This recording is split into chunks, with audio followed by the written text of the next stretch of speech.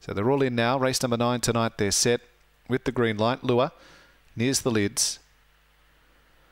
And racing, leaving well, was Sketchy Matt, running to an early lead.